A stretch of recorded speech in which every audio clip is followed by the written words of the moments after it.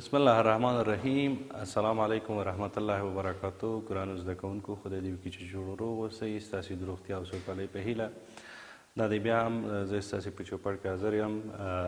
د کیمیا مضمون، د 10م ټولګي کیمیا مضمون 9 لوست غواړم تاسو ته تشریح کړم. د دې لوست هغه د دریم څپرکي هغه لنډیز یا خلاصه ده.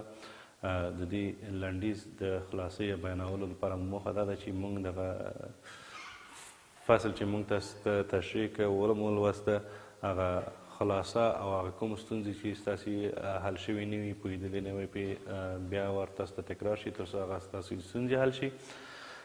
موږ په تیر فصل کې یا دریم فصل کې د ولانس څخه هم شروع کړه او همدارنګه کیمیاوي اړیکې مو تشریح کړې، د هغې کیمیاوي اړیکو تیوري او همدارنګه د کیمیاوي اړیکو ډولونه چې آیوني اړیکه وه، آیوني مرکبات مو هم تاسو ته تشریح کړل، اشتراکي اړیکه، قطبي، غیر قطبي، همدارنګه کوارډینیشن، فلزي اړیکه مو تاسو ته تشریح کړې او د اړیکو پرې کېدل چې هومولوتیک او هیترولوتیک وو او همدارنګه هایبریډیزیشن. اوس غواړم داسې خلاص هر یو زه تاسو ته تعریف کړم. ولانس تاسې پوهېږئ چې د عناصرو د اتحاد قوې ته چې په یو مالیکول کې شتون لري، همدارنګه کیمیاوي اړیکه چې کله د اتمونو ترمنځ د الکترونونو راکړه ورکړه یا د الکترونو شریک کېښودلو په واسطه کوم اړیکه ترسره کېږي هغه کیمیاوي اړیکه ده. او کیمیاوي اړیکه مونږ آیوني او اشتراکي اړیکې او قطبي اړیکو باندې مو ویشلي وو. یعنې مونږ آیوني اړیکه داسې تعریف کړې وه چې عبارت د هغه اړیکې ده چې د دوه اتمونو ترمنځ چې کله د الکترون پوره انتقال وشي او هغه اړیکه چې جوړېږي آیوني اړیکه ده. یا داسې ویلی شو چې دوه اتمونو ترمنځ د الکتروستاتیکي مخالف العلامه چارجونو ترمنځ چې کوم د جذب قوه ده او هغه قوه د دې سبب ګرځي چې اړیکه جوړه شي، عبارت د آیوني اړیکې ده. موږ آیوني اړیکه تاسو ته تعریف کړه او همدارنګه د آیوني اړیکې مرکبات، یعنی کوم مرکبات چې آیوني اړیکه لري د هغوی خواص ما هم تاسو ته تشریح کړل. د مثال په ډول موږ ویلي وو چې هغه مرکبات چې آیوني اړیکه لري، یعنی آیوني مرکبات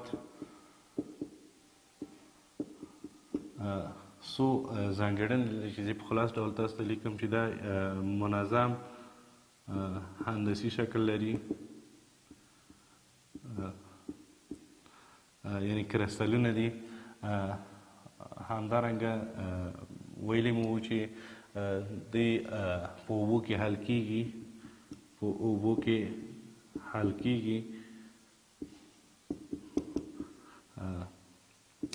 ویلی مو چې په اوبلن محلول کې برېښنا تیروي، برېښنا جریان تیروي.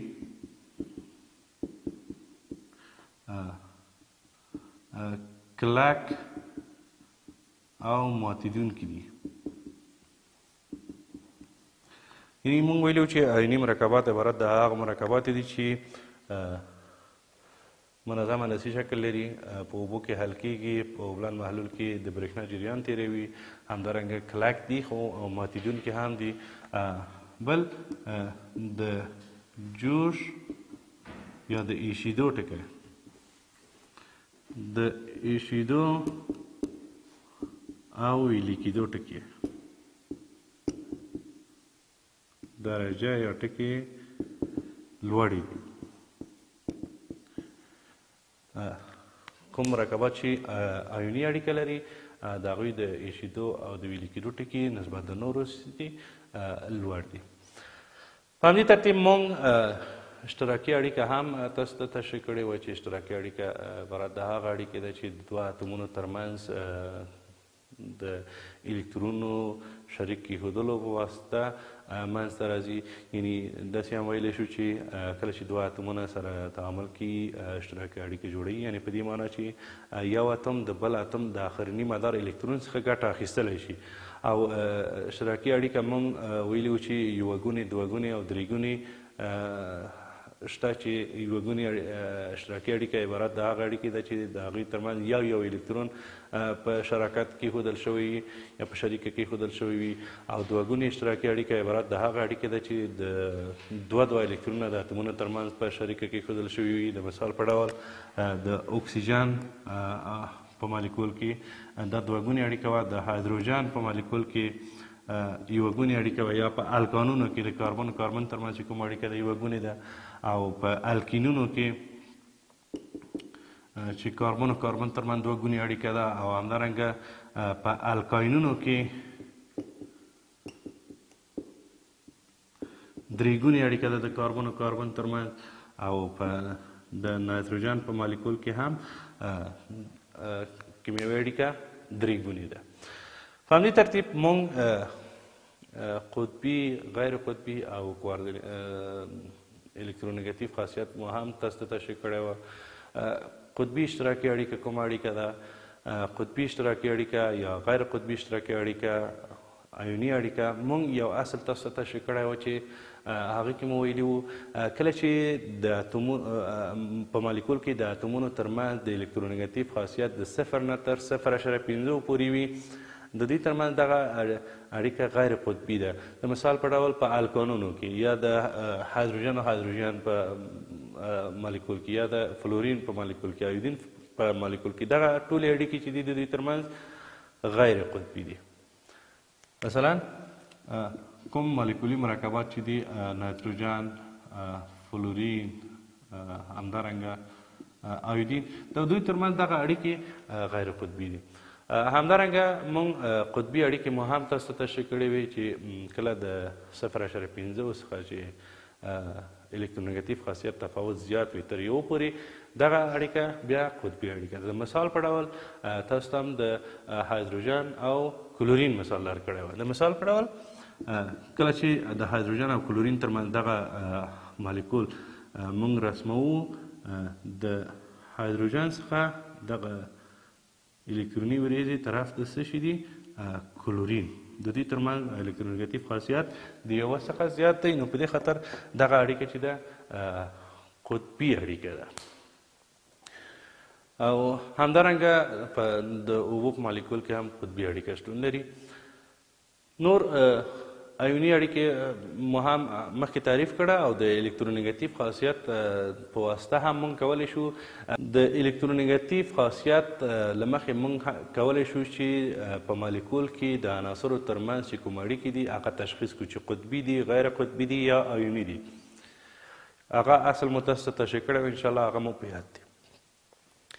موږ هایبریدیشن په اړه خبرې کړې وې. مخکې دی چې هایبریدیشن په اړه خبرې وکړم، موږ سیګما او پای اړیکې هم درلودلې. د اس او اس اوربیتالونه سره تداخل وکړي سیګما اړیکه جوړیږي. کله چې د اس او پی اوربیتالونه نیغ په نیغه تداخل وکړي سیګما اړیکه جوړیږي. سیګما اړیکه ډېره قوي اړیکه ده، یوه ګونې اړیکه چې په هر فرمول یا په هر جوړښتیز فرمول کې تاسو وینئ هغه سیګما اړیکه ده. دوه ګونې اړیکې چې تاسو وینئ په کیمیاوي فرمولونو کې هغه یوه یې سیګما، یوه یې پای اړیکه ده.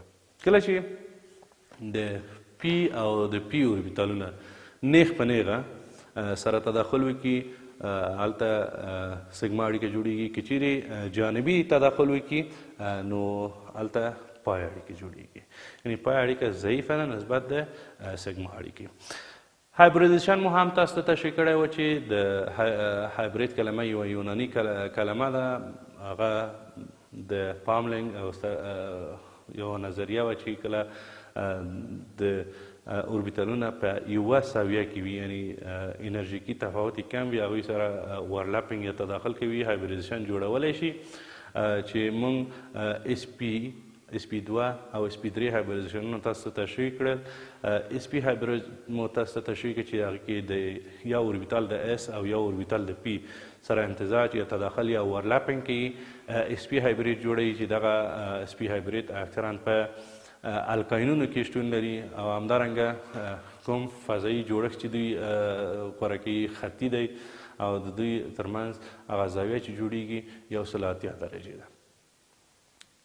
په همدې ترتیب موږ SP2 هایبرید مو هم تاسو ته تشریح کړی و چې SP2 هایبرید کې د S یو سهم دی او د P 2 سهم دي، یعنی یو اوربیتال د S 2 اوربیتال د P سره تداخل کوي. SP2 هایبرید جوړوي چې د دې ترمنځ دغه زاویه چې جوړیږي 120 درجې ده او دوی فضایي جوړښتي چې دوی ځان ته غوره کوي هغه مثلثي شکل لري. همدارنګه دی په الکینونو کې SP2 هایبرید شتون لري. SP3 هایبرید مو هم تاسو ته تشریح کړی و چې SP3 هایبرید کې د S یو سهم او د P 3 سهم دي، یعنی یو اوربیتال د S 3 اوربیتال د P سره اوورلپینګ تداخل یا امتزاج کې SP3 هایبرید جوړوي. دغه SP3 هایبرید اکثرا په الکانونو کې شتون لري. د دې ترمنځ چې کوم زاویه جوړیږي 109 درجې ده او همدارنګه هغه فضایي جوړښتي شکل چې ځان ته غوره کوي څلوروچي یا تتراهایدرال شکل ځان ته غوره کوي. زاویه مو مخکې ویل چې 109 درجې ده. اکثرا په الکانونو کې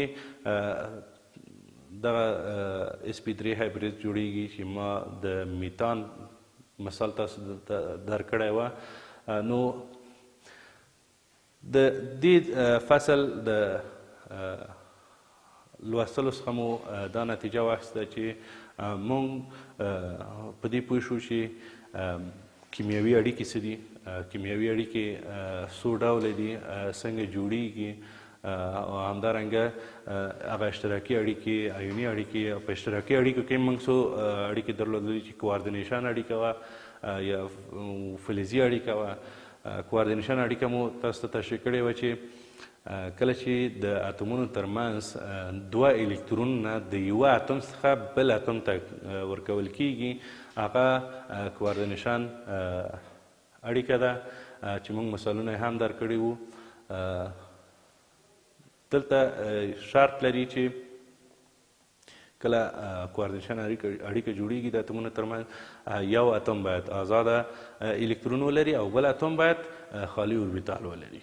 د دوی ترمنځ کې چې دغه دوه شرطه وي نو کوارډینیشن اړیکه جوړیږي. موږ د دې فصل د لوستلو سره ولانس مو هم وپېژنده، کیمیاوي اړیکې مو هم وپېژندلې، هایبریدیشن باندې هم پوه شو. موږ په راتلونکي فصل کې چې موږ د مالیکولونو هغه فضایي شکلونه دي، رسمونه دي، کوم مالیکولونه چې خطي دي، مثلثي دي، تتراهایدرال یا تتراګونال دي، یعنی دغه راتلونکي فصل کې موږ د تیر فصل څخه کومک اخیستی شو. نو هیله مو دا ده چې دغه فصل په پوره غور سره وګورئ. کوم مشکلات چې ستاسې وو تاسې زموږ ویډیوګانې وګورئ او خپل کتابونه مطالعه کوئ تر څو دغه ستونزې حل شي او پر راتلونکي فصلو ته پوره آمادګي ولرئ. نو دا و زموږ نننی درس. تر بیا مو په الله سپارم. د خدای په امان.